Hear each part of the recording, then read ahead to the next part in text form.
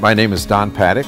I'm here in Dallas, Texas with Graphic Associates, and we are a Xanté dealer. We sell the supplies and the equipment. And what I'm just going to take you through is a couple of things that we've done to find out what the X-33 can actually do printing UV ink on different substrates. Right here we did a picture from an artist and did it in reverse. This is all canvas. We did the white on black to see how much strength the white would actually have printing it on a black substrate.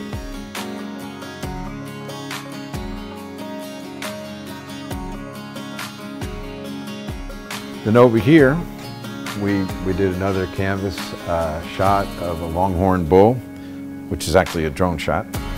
And the same bull, we were testing how to break up the image into 3 images to space it out for decoration purposes. Here's an example of printing on a glass mirror. Then as we come around over here, here's another canvas print. This one was interesting because we took it into IQ and took the regular, the picture that was done and added a tint to make it more of an old-time tintype or amber look. This is printed on tiles.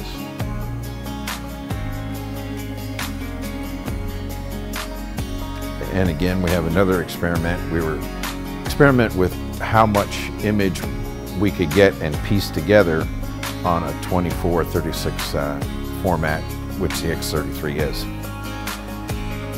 Again, we have some more canvas printing, and we have Will's favorite, the yard signs. Now, to show you how versatile the IQ is, we took the picture, and this is a regular picture of the horse. And then we took it, and in IQ, we're able to break it into different colors, like a posterization, without even going to any other software.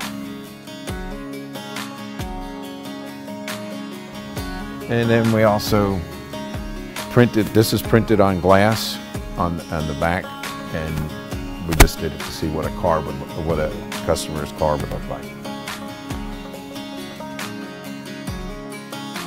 One of the things we found in working with the different substrates and printing on glass, you have a very interesting phenomenon because the glass is transparent and the UV inks are transparent. You're actually going to have an image that is not the full-bodied, full saturated color that you would look for on a print.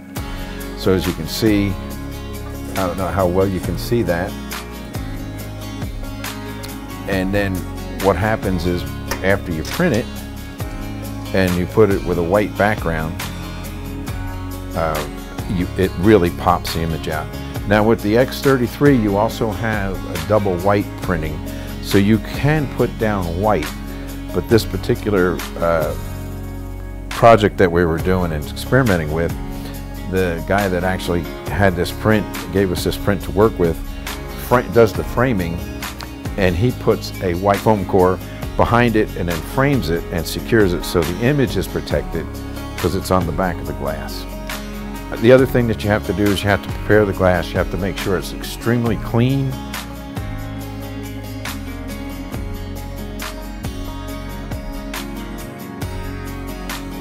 Here was another image that we were playing with, and the substrate is a stretched burlap,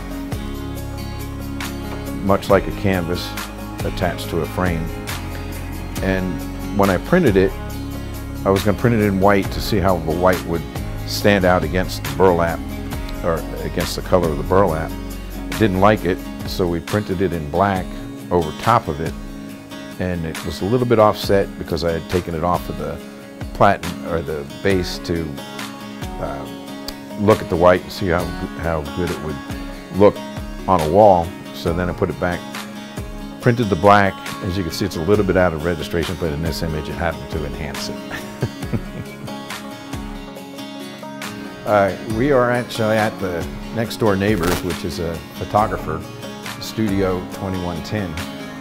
And we did several pictures for him on glass, and this is one of his shots on glass framed. Okay, and as you can see, Ramses does a lot of models and landscapes and sunrises and sunsets, and we'll just kind of peruse through, and you can see some of the work in his studio here. Some of his work with flames and glass vases. And again, all these were produced on the X-33.